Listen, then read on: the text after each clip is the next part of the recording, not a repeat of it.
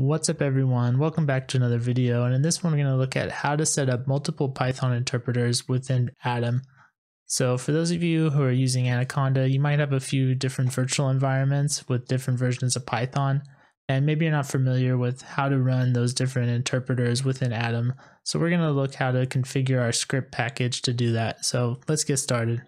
So when we run a Python file using script, it's going to use our default Python interpreter. And that's the one that when you pull up a command window and type Python, it's the one that starts. So for example, if I type Python, you can see my default is 3.5.4. But if you have multiple Anaconda environments, for example, if I do conda info --envs, you can see that I've got my default one, which is the 3.5.4, a Python 3.6, and a 3.4.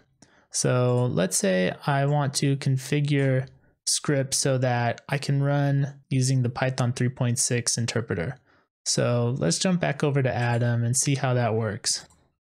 So we'll come to Packages, come down to Scripts, and then go to Configure Script.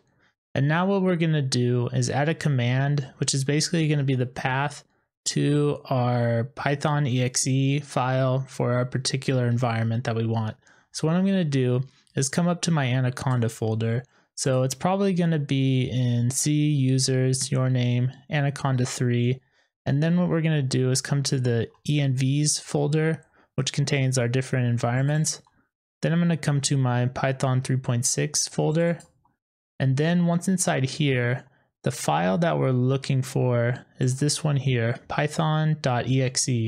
So I'll just copy this path here, paste it into the command, and then we'll do /python.exe. Now what I want to do is save this as a profile so I can run it again whenever I want. So we'll click save as a profile.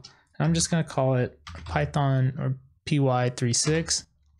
And so now we have the option to run this run script using this interpreter. So if I click run, you can see here that we get the output and we're using our new interpreter.